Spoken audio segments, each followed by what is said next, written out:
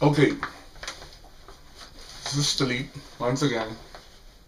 It is 2 a.m. in the morning, and I just come from a hip hop rap show with a guy who sang with LL Cool J. I don't remember his name.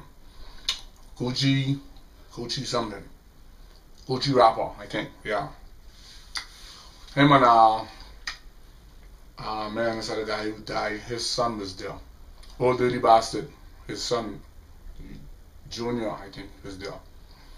And they all look like, yeah, him, he look just like his daddy. Let me tell you something, that's an interesting show tonight. Because touring on the vibe,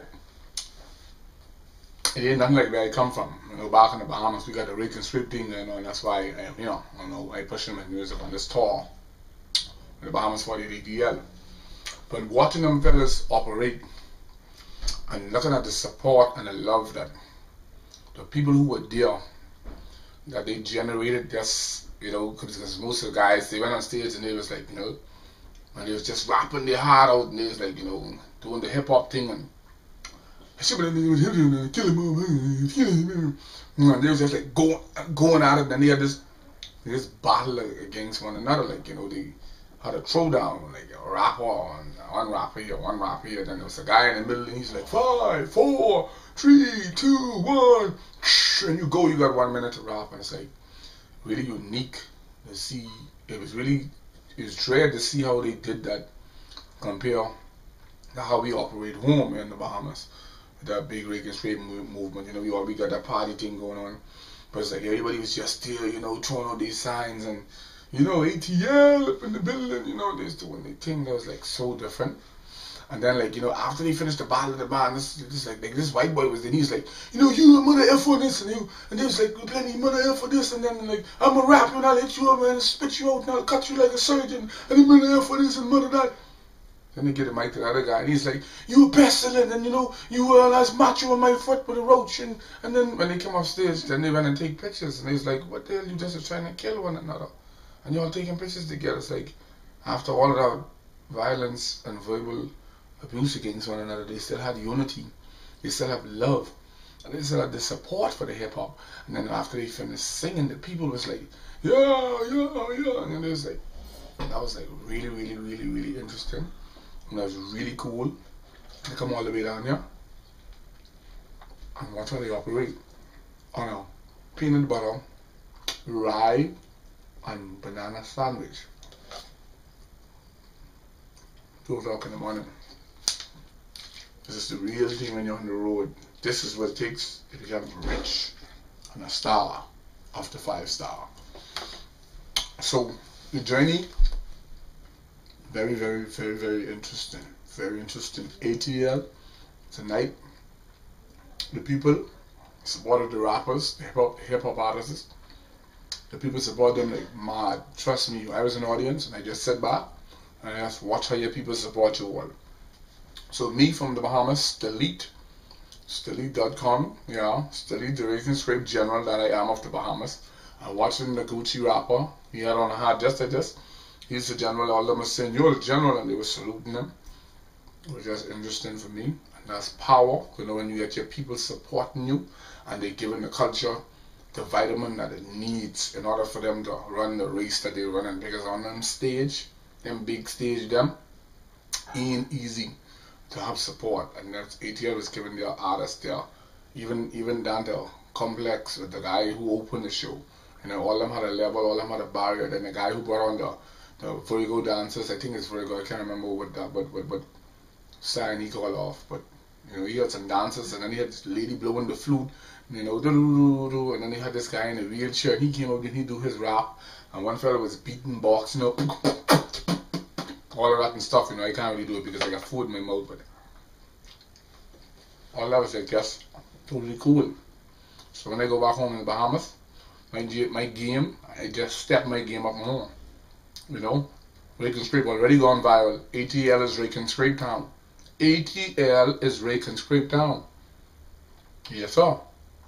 Everybody know how think they do not. No, hold on, bring it back. Everybody think they know how to Harlem shake, but what when Stileet bust the Rake and Strip? Watch it, mash the roach. Kong style, 2 in the morning, we just do this all a while. Banana and ATL. Almost forget. Stileet the Waking Sweep then. I'm out. Hollywood kid, but you waking. You waking, my boy. You waking. I've been introduced to everybody tonight, and this is just how you do it. We was not waking by hand. Anyway, I gotta go. I gotta go call my wife. We had a pretty interesting day today. I'm gonna start off with the good things.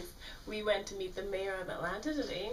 He was so nice and he was so down to earth, and like he was just like he's been to the Bahamas and he absolutely loves it there. He stays in Ocean Club and all those other things. Like he was just really down to earth. I didn't expect that, and he knew a lot about the Bahamas. He even said that Ludacris was in the Bahamas, and Ludacris was telling him about, you know, how he's in the Bahamas doing a little concert thing, and I was like, the mayor of Atlanta know Luda?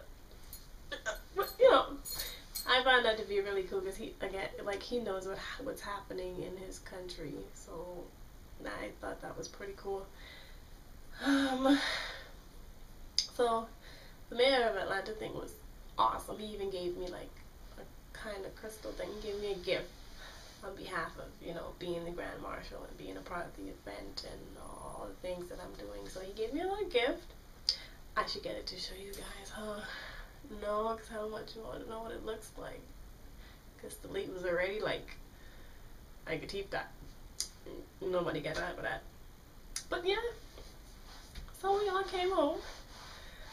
And I don't know what happened. Africa stopped at the store. She was getting a few things. We came home. We sat down for a few minutes, and then all I heard was something about 5 personalities. Now, when you hear 5 different personalities, you could only think of one person that can possibly have 5 different personalities in this house. Now, I don't know if you guys watched the episode before, but I'm pretty sure you guys can remember me talking about a blonde drama queen that's an airhead. That sounds pretty close to the one with the 5 personalities, doesn't it? Yeah? That's her. Now, I don't know how many personalities I've seen as yet, but I've seen a few, and every last one is just real different. Like, like one will be real professional, like when you on camera, interview beast. The next 2 minutes, we back to, huh? No, I just need to understand what's happening, because like if we all don't just get together and say what's going on, then nothing will make sense. I think that was the second one. Like, and then the third one is, I'm just so stressed, and I can't take all of this on at one time. Like, people don't understand, and nobody listens to me. So that's about 3 out of the 5 that you mentioned, right? So like it was just crazy, because it's like, so we just was trying to figure out what's wrong with you, and you admit to having 5 different personalities. Like, you couldn't warn a nigga before you came in the house with 5 different. I don't even think it's 5. I think it's like 10. Maybe, but yo, if somebody have 10 different personalities, that's kind of serious. I mean, this is a serious situation that we're dealing with, but that's like extreme. Anyway. Yeah, over the 5 differentalities situation, we had a pretty good day, you know. We had jokes. We had a lot of jokes. We had a lot of jokes, especially when we heard about the 5 different personalities. It was like the whole house was just begging. But anyway, yeah, we had a pretty good time. Then we went with Hollywood Kid to this concert. It was like an old school rapper, of course. I don't remember the name because I wasn't even born in the time that these dudes were rapping. So I was standing there like, so what are we doing? We just gonna stand here? Okay. So I stood up the whole night, and I'm like, and is the music gonna start? Because I don't even understand what these dudes are saying. Like, okay, I'm gonna just rock like this just to make it seem like I know what they're saying, but I'll just wait for something good to happen. You know, that kind of rock where you just like, like you really understand what's happening, but you have no clue. That's how I was, but other than that, I mean, we had a good time. We had a few jokes out there, because, you know, I don't know nothing but old school hip hop. I'm gonna be honest, I don't. So it was really like a, why am I here? I don't know anything. Like, I'm not even bothered anymore to feel like I'm in this. But you know, it is what it is. It was a day out. It was a night out, and I finally got out of the house. Finally got out of the house. It wasn't fun at all, but you know, it was out of the house kind of thing. Anyways, I think I've covered all of the festivities for today. No. So I went to get my nails done today, and you know, it's not that far from the house, so I just walked back home, got home, and the 5 different personalities were here. Now, I don't know which personality it was, but we got home, and she was like, oh, I'm hungry. So I was like, oh, well, you know, the food store's right there, Subway's right there, we can just walk right there. Of course, I didn't want her to drive, because this chick, like, she's like a 12-year-old at driving. Like, it just doesn't make sense to me how you can be in the United States of America and cannot. Anyway, so I said, okay, get in the car, the AC don't work. Nigga, Atlanta is 110 degrees at exactly 12:30, 1 o'clock. You trying to tell me there's no AC in the car and you don't know what's wrong with it? Of course you don't know what's wrong with it, of course. Like, why would they even expect you to figure out what's wrong with it? That just doesn't make sense. So, okay, we were ready to burn up in the car, and you gotta go around the whole block. You gotta stop at the bank. You gotta stop to the food store. It's 110 degrees outside. You don't have no AC, but you want to be all over Atlanta, Georgia. Fair enough. So I'm sitting in the car melting. Melting. Then melting, sitting in the front seat. Melting in the front seat. She goes to the bank and it's like an hour because she can't get the money in the machine. Like, of course, why would I expect you to know how to put money in the machine? Why would I? Anyway, then we about to drive off and this chick runs up on the side of them. It was like a little island. She rode up on the side of that. She's like, oh, jeez. Like, the island was there. Like, you didn't see it in the road. It's not supposed to move. Like, don't say, geesh, like the island is in the wrong. You rolling up. You know what? Yeah. So I started off my morning a little stressful. I'm a little scared for my life. But all in all, the day was good. The day was good. So I'm about to get some sleep. I'm probably gonna wake up to Africa screaming in the morning again. You know, normal routine. And Stileet is gonna come and ask me for a comb, and he's gonna start playing music. It's just gonna be a whole bunch of noise that usually wakes me up in the morning, and you know what? That's okay. That's okay. So, peace out. Okay, everybody's out. This is actually my second time that everybody's been out, and I've been here. But they're getting to see the city, they're getting to have fun and all that stuff, and they left me home like one poor little redhead stepchild who sleep underneath the step. But I'm just kidding. Truthfully, I prefer to be here at the moment because I just want to make sure the itinerary is tight for Jacksonville. I want to make sure that all of the things are in place and all the rest of it, so I can sacrifice having my fun in order to make sure that everything falls into place accurately, because I'm not having a repeat of what occurred with some of the events from last week. You know, I am using the term I am trying to confirm until I see it in print, in writing, in front of me with an official signature.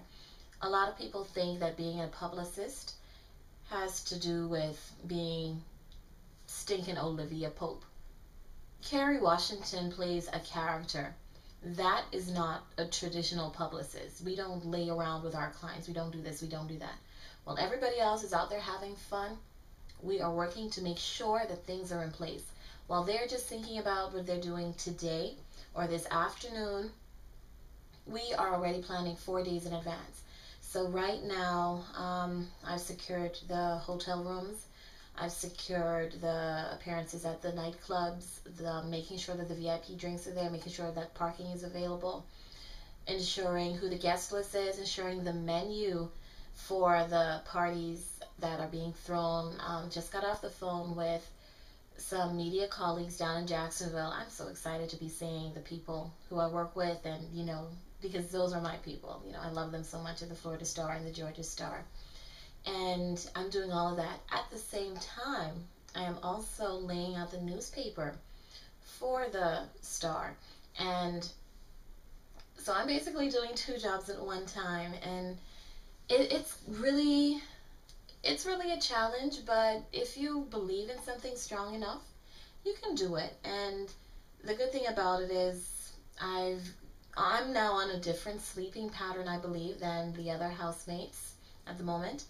But it's going to get done. And if I may, you know, if you're not going to leave a distinctive impression, then don't do it, you know. So, but I've been getting a lot of feedback. Some people have been seeing the interviews and stuff posted, and I'm very appreciative and very humbled, because at the end of the day, people will see the blood, sweat, and tears that are poured into it. It's not about having Stileet and Celeste go and stand next to somebody and pose and smile and then you guys see it, you know.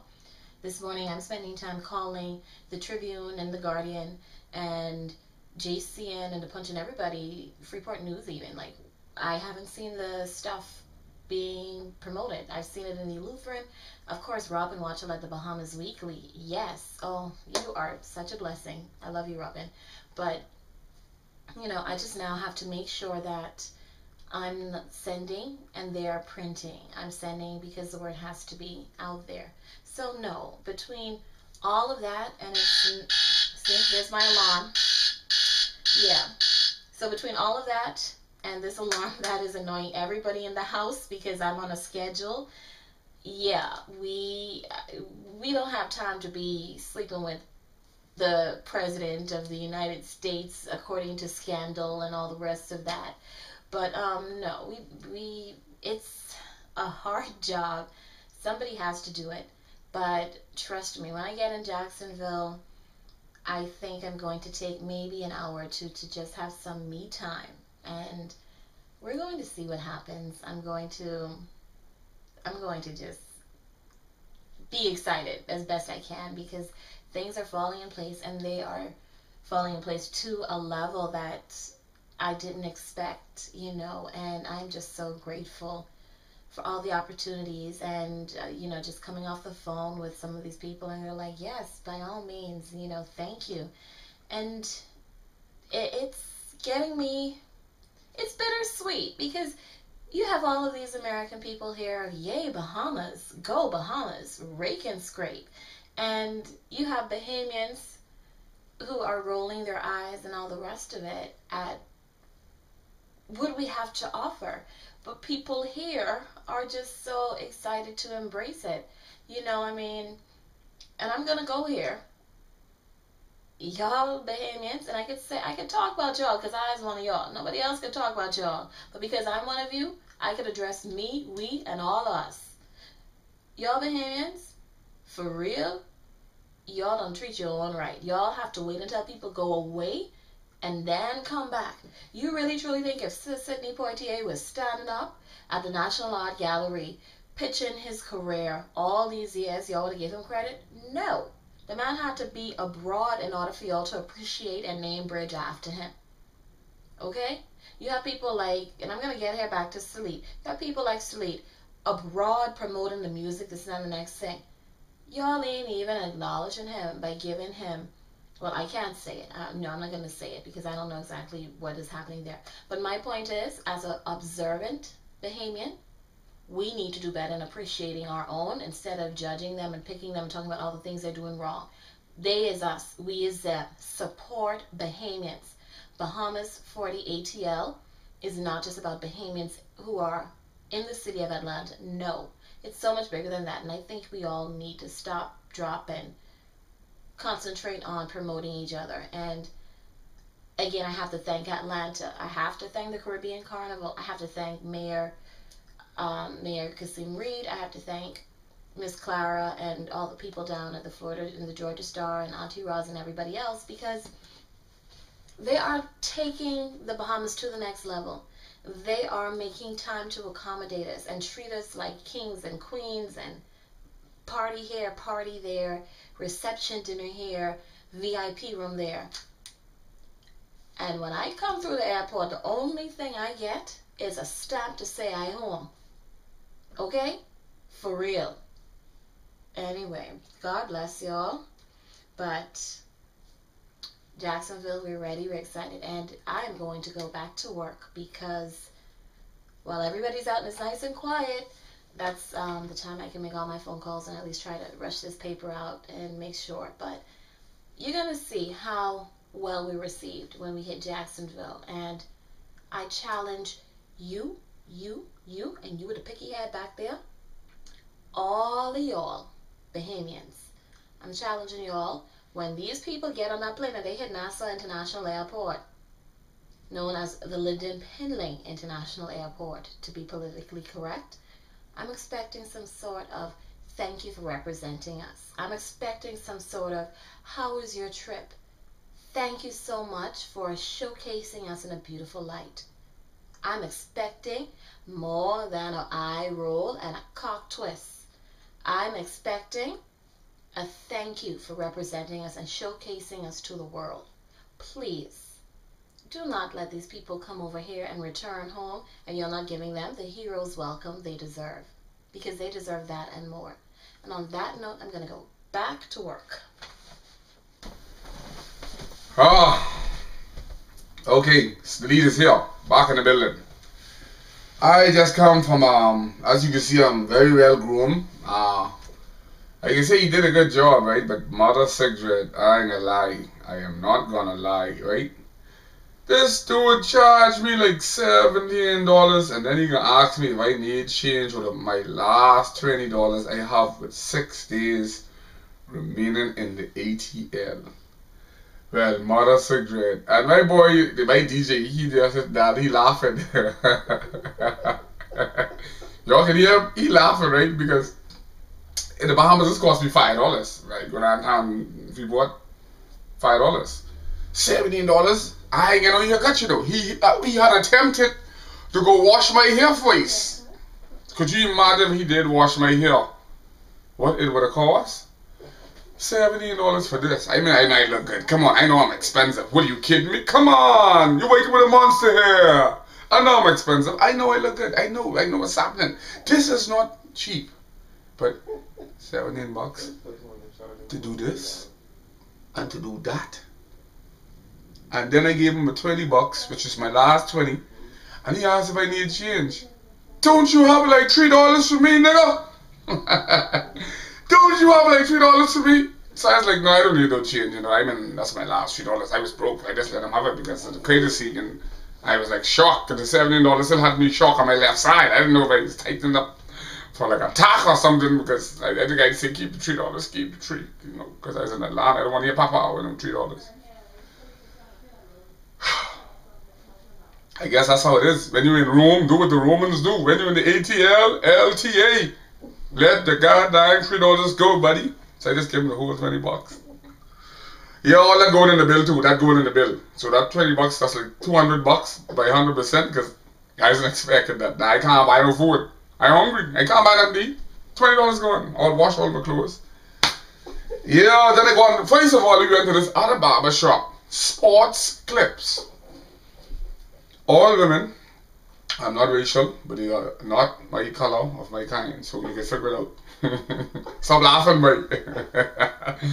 The lady say, what's your name, please? I didn't know. I thought she trying to meet me. I thought she trying to take a nigga out. Come on, you know, I can't. I'm not on the market anymore. So I was like, cool. So I gave her my name. Okay, would you like to sign up for, you can do it now for a free platinum haircut or whatever? I said, damn sweet girl, I don't want no platinum haircut. I need a shave. I gotta go beat the mayor of Jacksonville. I don't want nothing platinum. Wait till I go platinum to tell me stuff like that. So, you know, she can... then she asked me for my email address and a telephone number. I was like, am I filling out for a passport flicking form? I just want to line up. I want you to shape this up right here. You know, we'll be with you in 15 minutes. Sit by, we'll be with you in 15 minutes. 15 minutes, my ass, me and Chaos, my DJ. We get out there, we going. 15 minutes. You got to be flicking kidding me. So then I get to the brother barbershop. I say, this is what I'm talking about. Just walk in and just get a shave. And he still charged me 17. Randy Mark say, he charged me 17. Oh my goddamn shave. My goddamn shave. Anyways, I look good. I feel good. Talk to the family today. Because PTC City flicking got my phone flicking on, man. And he give me no service, man. Dang, foolishness, and I all the way up in the ATL, you know, pushing the movements for the Bahamas 40th ATL and celebration, and I can't get the service to talk to me, God digging the family, man. Anyways, bacon straight. Serious man out, true into the powers of movements, true the powers of the blessings of the wide. It's the leaders in the building, bacon straight down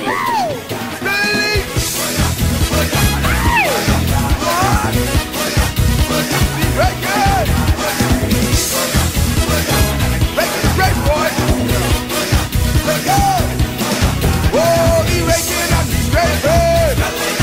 Oh, he raking and he's scraping. Yeah, he raking and he's scraping. Man, he raking and he's scraping. Oh, wake up early in the morning. We jump on the back of his truck.